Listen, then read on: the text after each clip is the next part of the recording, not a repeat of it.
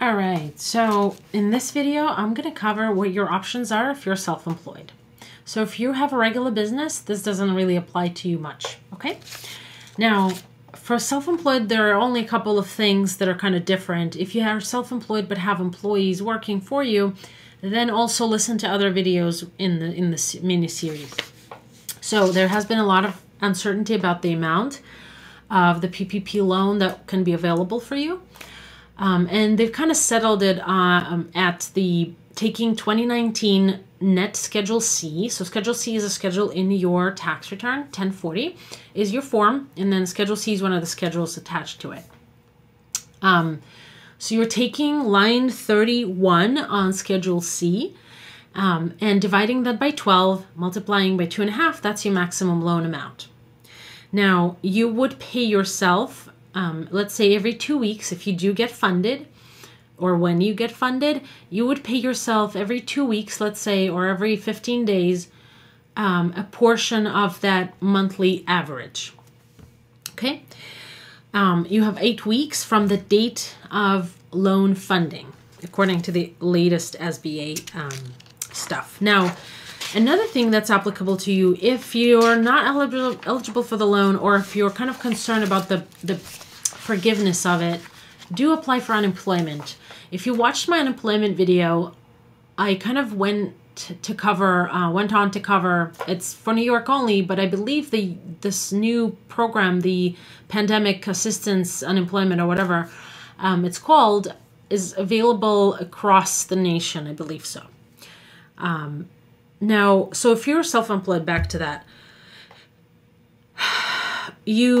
there is a little bit of a confusion in terms of, so you would calculate your maximum PPP loan amount, and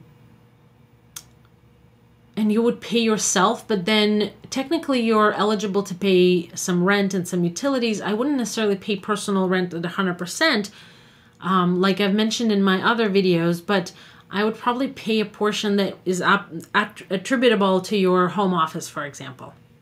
If you have a real rent, if you pay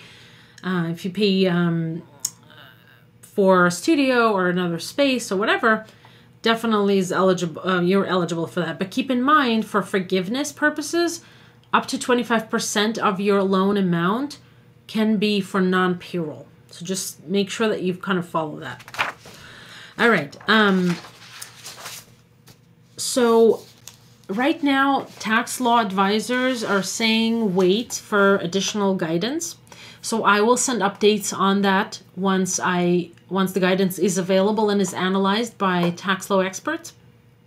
So that right now,